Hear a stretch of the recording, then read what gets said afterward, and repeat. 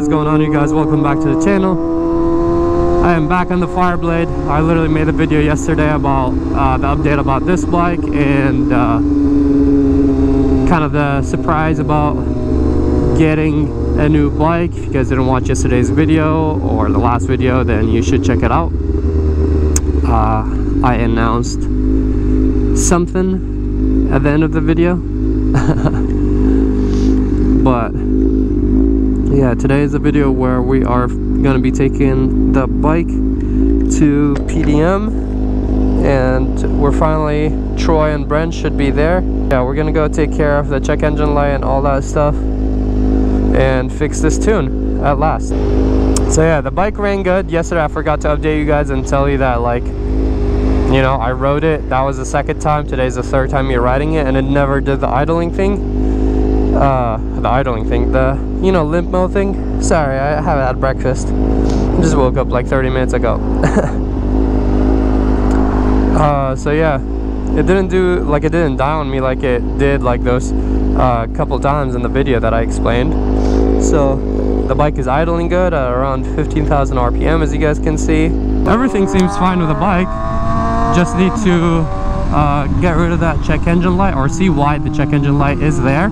So yeah, hopefully we're gonna get this bike done. I might also go back and take the Aprilia there, because if you guys didn't know, BT Moto are making velocity stacks for the Aprilia now. I don't know if I said to go back and get the Fireblade. I meant to go back and get the RSV4, the Aprilia. Yeah, they make velocity stacks for that bike. I might go back and get that bike so they can install it. We'll see. I'm not really like in a rush. That bike is good and everything, but since they're here, I just need to get a ride to go back home and grab the other bike while I work on this.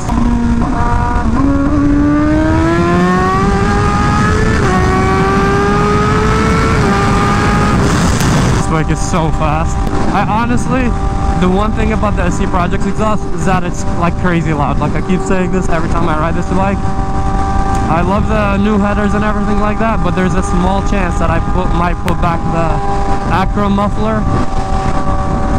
I probably won't, but it just attracts so much attention, you know what I mean? As I said in the last video, it's literally like a bright red color, and it's like definitely one of the loudest bikes, because it just screams like in all RPMs. I was comparing it to the H2 with the way it sounds and how it screams, but the H2 only screams if it's like high up in the RPM. This bike is always screaming. Hold on a sec, let's appreciate this sky and view. Look at all the green hills from like the 2 weeks of rain. These clouds, they look photoshopped. I'm getting a little too distracted. I need to see where I'm going. Butter. This bike is butter in the corners. So effortless. Also, I did want to inform you guys that unfortunately I am not going to be going to the track. I was supposed to be going to the track this weekend actually. Sadly, I will not be. When I went to sign up, there was only level 4, which is usually there's level 1, 2, 3 in that track. Level 1 is the beginners. Level 2 is like the intermediate, which is what I've done in the past, and level 3 is like the really, like, you know, hardcore people, which I usually don't do just because people say it's dangerous and people go on racing and stuff like that. So yeah, that's level 3. And level 4 are kind of like, you have to be faster than a certain time. I think it's 140. Yeah, your lap time should be 140, and my best time was 143. So, you know, like, my best time wasn't even like valid to be in that level, and those are like people with full-on track bikes and stuff like that. So I also didn't really want to be uncomfortable. So yeah, that's why I'm not going to be going to the track, because only level 4 was available. I couldn't get any of the other ones. What's that? Oh, the Nürburgring is back. Yeah. So what did it make? Huh? 195. 195? The beginning was like, dude, the power graph would look like a roller coaster. Yeah. Like stock. I don't know why it's that high. What did the Rush do? 183. Yeah, 183. That's a big difference. It's the same engine and everything. It's just the exhaust opens up, but on the bottom end it feels like shit compared to the Rush. The rush feel is so much better. Mid-range and bottom end, this thing is just like perfect for bottom end. Very interesting. Needs a back pressure. Yeah. 183 and that's great. 195 and this bike is so light. Yeah, I think 390 or something. That's insane. Take it out again. Yeah, take it out again. Oh yeah, definitely. I'll definitely film a review on this now that it's tuned and pretty much all done. Bottom end is dog shit stuff, but Yeah. it needs a sprocket or a valve and a dog shit. Does anyone even make filters for these? Air filters?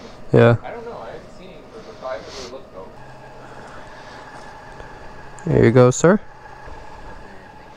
The seat is, let's see.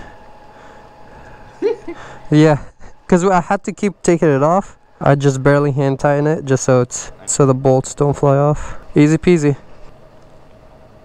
I hate these clips. There you go. She's all ready for you. That's no sprocket on here? No sprocket, stock. Yeah. It has the check engine light and it's always in Celsius. And when you go into the setting menu, Straight out. yeah, it doesn't make sense at all. And I switched it back to the tune that you guys gave me before. Yeah, what we're gonna do is we're gonna force a US file into it, so it'll be a US file. Okay. Yeah, it's kind of iffy. Yeah, look how weird that is. I can change everything else, but for whatever reason, the temperature, Nah, I can't. We'll get started then. So weird. Let's go grab your RS before we're gonna do some work on that thing. All right, sounds good. Once you fix it, we'll go over it. Okay, we'll go over it, explain what happened and what Write it real quick, make they sure you did. verify it's good, then we'll talk about it. Perfect. The idling is Weird stuff. So I mean, US is where it's at. Yeah, the idling is perfect. It's idling at like 15 now, so that was fixed. And also, it since the last updated file, it hasn't died on me. Yesterday I rode it just to double check again, so that was my second time riding it, and it didn't do that limp mode or whatever that was. So it's currently, as far as I know, it's just that check engine light and the unit thing. Okay, cool. Battery strong on it? Oh yeah. All right, we're gonna go grab the ape. Be right back, guys.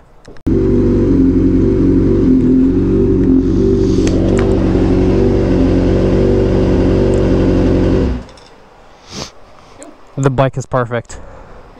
It literally doesn't need anything else. The idling is like perfect. It's like right around like 14, slightly goes down to 13, but like it's perfect. It's not like pulsing. It didn't. I went through a lot of like lights to see if it's gonna like, you know, start like doing that pulsing and then maybe die, because that's kind of like what would happen usually. Perfect.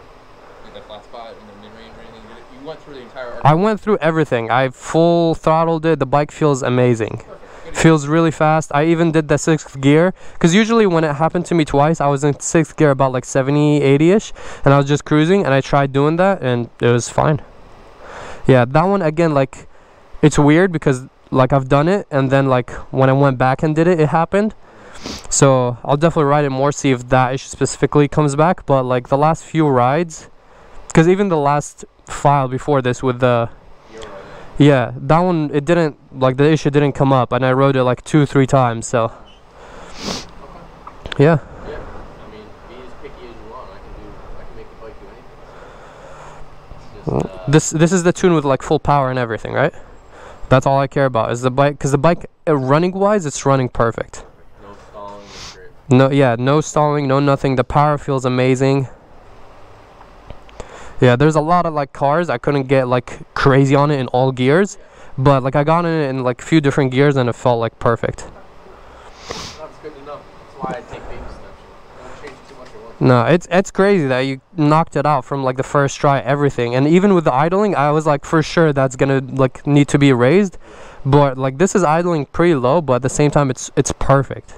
Yeah, I actually, yeah, I'd rather it idle like a bit lower like this right now, because it's not too loud. Like before when I was stopped, it's a very loud bike. So I'm like, now it's perfect. Dude, I literally on the way like here, I was like, I can't believe like I'm so obsessed with the Honda. No, I mean, Like, this bike got the real engine from HRT. yeah, it blows my mind. Like the sound, the feel, like the only other bike that feels this aggressive is the H2, but it's not like bad aggressive. Like the H2 is a little jumpy. This is, it literally reminds me of the Plaid, where like the faster I go, the more it pulls, and I'm like, how? This, in my opinion, has the best sound in higher speed. Mm-hmm. It doesn't sound like any bike in this world. Yeah. It's just, it sounds wild. It's so raspy. It is kind of similar to the H2. It has that raspy, like high-pitched screaming, but this is, the H2 is like that up top. This is always like this, so I love it. No, that's Yeah, this is weirdly like, I guess one of my favorite bikes. It's so weird to say, just because, you know, it's the last bike of the collection. I got it because I was like, it just looks cool, and the numbers are cool. But when I rode it, I'm like, I can't believe it has this much character and it feels this good. No, I definitely like. That must be factory. I'm telling you, this bike had like 200 miles, completely bone stock, completely. The previous owner apparently like raced for Aprilia, so he had a full like this same bike but track only, and this was his kind of like street bike, but he never rides on the street, so he literally just had it ever since it came out. Only had 200 miles, and then the same guy himself put it on consignment with the dealership, the Aprilia dealership. That's why when I walked in, I had no plans of buying an Aprilia, but I saw it, and this is my favorite color year and body style. So when I saw it and it's like 200 miles and it's pretty much brand new, I'm like, I have to take it. I'm so excited to ride this now, because people, the thing is, I put the headers on it and people are expecting me to take it to meets, to ride it. Yeah, and I haven't been, just because I'm too worried. I don't know like much about it, and that limp mode thing was the first time it ever happened. I've never seen that before. Same. I've maybe done like, what do you think? That Texas kid. I've maybe done like 3 of these that were forced European before we saw them. And I'm like, whatever, we'll just go with a bunch of them. There's clearly some differences. So now going forward, we're just gonna put them to whatever they're native from. Yeah. It's like a little more work to do that, but I mean, now we know that there's a potential problem. Yeah. Losing power, like, it's safe. You know, it's not fun. It's like, We didn't tighten these, right? We just literally put the seat. yeah, no. They must have tightened themselves. This one is good, but this one's like hella in. That's why I was confused. I was like, we literally just put the seat on. That means I rode it good. Yeah, it rattled itself. Thank you. Okay, now she is good, back in place. Everything's solid. Ooh, that exhaust is starting to get colorful. From the inside, way more. Like from this side, you guys can't see it. I'm trying to show you, like right here. I don't know if you guys can see. It's like almost purple all the way up here, but not on the outside. I want it to be on the outside. It needs a couple dyno runs. That's what it needs. I mean, it might be everywhere. That's why I was like curious. I mean, it's perfect because it's gonna be a comparison. So I just rode these two back to back, and I was saying that this is fast, but this definitely feels like faster and more aggressive. So now after this is done, I'll ride it and see if it feels equivalent now. You know what I mean? Because it's gonna be supposedly like faster and better. Yeah, they should have like the same power, just a little heavier. Yeah. The CBR, the ZX10, they're not like torque monsters in dyno. Uh-huh. Like, it doesn't matter, you know. They just go. Feels really good. I think this was the easiest one where you literally just came, tuned it, and it was done. Perfect. They're actually Super. like, easy. These, I'd say this bike is the most difficult to tune. There's just so many moving parts. This, in my opinion, is the easiest. This is easier than the BMW. So if I tune one of these, it doesn't matter if it's in Malaysia or whatever, they all run good. They're all easy. Like, you change the stacks, it still runs awesome. It doesn't like need tuning, but like Yeah. Preferred. yeah, they don't break, they don't blow up. You know? Yeah. Well, there you guys heard it. If you're thinking about Aprilia. Yeah, they're really underappreciated, I'd say. They're definitely underappreciated. Yeah. And for what they cost. Sometimes you hear about issues as electrical issues, and those happen right when you get the bike. You really got one. Yeah. Yeah, and that is fine. Yeah, like I have my fuel pump issue, like you guys will see, or I think it's the fuel pump. Yeah, That starting issue. some priming issue. Remember, because we didn't put any fuel when we were trying to crank it. Yeah. When the Triple Rs first came out, modifying them was kind of a black art. There's a lot of people that were just kind of like comparing stuff to the European. They were changing the airbox out. They were putting European ECU in there, which is like more de-restricted than United States. It was like a popular modification, so obviously like it's not the right way to do it. So when we were understanding what they did with the airbox, which was a good modification, obviously, in their velocity stacks, ours are better, but those are an upgrade. We noticed the differences. The computer's obviously tied in with the dash, so anything European, when you put it in, there'd be like little glitches and errors. It'd be in kilometers, it'd be in Celsius. You'd have to go manually in the menu and like change some stuff back. I always thought it was glitchy, and it wasn't our procedure to force European software. We knew how to tune the bike correctly. We knew what the Europeans were doing. Some people were just putting the file in, cheap, quick and dirty, you know, get some more power, but it really wasn't the right way to do it. So we did notice those same glitches. This bike, when you purchased it, it looked like it was bone stock, and we started taking it apart, and we're like, okay, it's got a tune on it. Okay, it's got velocity stacks in it. Okay, it's missing a screw here and there. Even though it was dead new, someone had done that package, which another vendor was selling. It was, you know, it was popular in the beginning. It was the only option. So when you tune European software on US bikes, we don't believe there's like a one-to-one there. There's a couple glitches and problems. So what we did now to fix a couple of the things in the dash you didn't like is we just put this bike back to its native US software, the way it was shipped, then recalibrated it correctly. There's some changes I think people don't know behind the scenes. Even the European bike is a different rear sprocket, so if you're putting that software in there, you could have quick shifter problems. All that has to be aligned. There's an algorithm in the bike for it to ride well. So now it's back to the way it should be, and all of your issues disappear.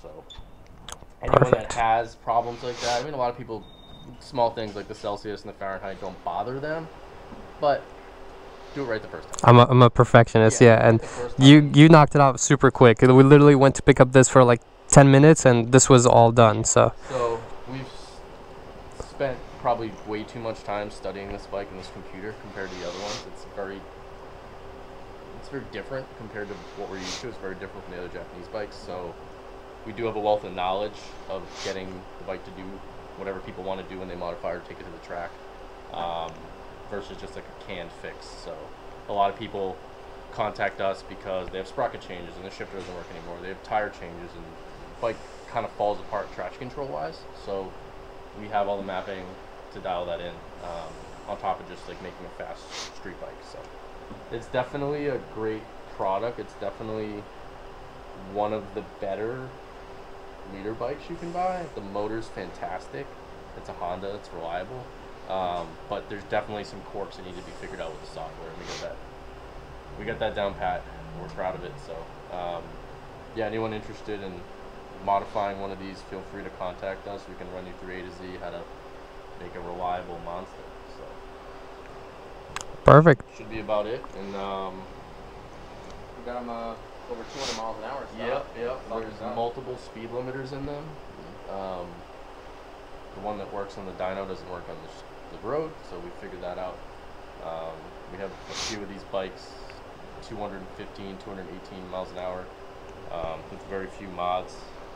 A couple of them even with extended swing arms at the drag strip running low 8s. I mean, they're really... That's crazy. They're not as tinkered with and modified. Most people use them for a track bike, but I mean, we've seen our customers use them for all sorts of purposes.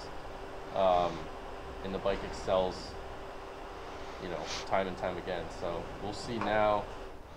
We'll level the playing field by putting our velocity stacks in this bike with the most updated map, and you'll be able to compare, you know, the Italian 1100 with the best that Honda has to offer. Yeah. Real bike. I'm excited. Honestly, I might make that like a separate video to do a proper comparison. If you want, you can ride like one of them too, and we can like swap. Yeah. That would be fun too.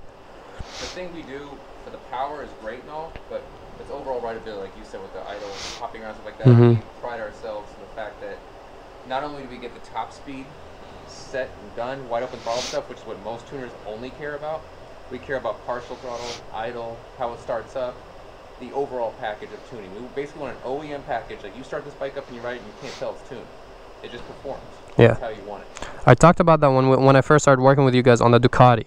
Because when you guys did my V4R, I was like, this is not just Like the quick shifter feels better. A lot of things felt better, not just, oh yeah, the bike is a bit faster. But the problem is him and I are perfectionists. So I'm dealing with two Type A people. Yeah. Is, you know, someone who, I mean, I've come out of a sound sleep and thrown my laptop open at 2 a.m. because I thought of something. It's definitely an illness, but it benefits customers well. No, it's perfect. That's why we get along. Yeah, no, the difference is like a lot of people with drag records and other things. We do that too, but that's like getting it down the track's one thing. But like you'll see them in the pits, like stalling, breaking up, just overly driving like shit. So we realize that that's like small percentage of customers just care about that. What you really care about is you just throw your leg over it and you want it to drive well. Yeah. And when you add any sort of airflow modification, especially the Honda, if you put a pipe on this bike, it like barely cruises down the street. It's like breaking up. I mean, it's very sensitive to fuel. It's very sensitive to airflow. You know, Aprilia not so much, BMW not so much, but this like particular bike can be absolutely miserable if the software is not dialed in. Yeah. You know, if you just get this thing and you're like, okay, I'm gonna buy a full pipe, I'm gonna go 2 up on the sprocket, I'm gonna change the rear tire size, I'm gonna put an air filter in it. You've actually made the bike significantly worse. So it's either like you do it right or you don't do it at all, because there's no like in between. They're too smart now. You know, the exhaust valve that the RRR has with the factory active Povik, the whole entire fuel map is designed around that.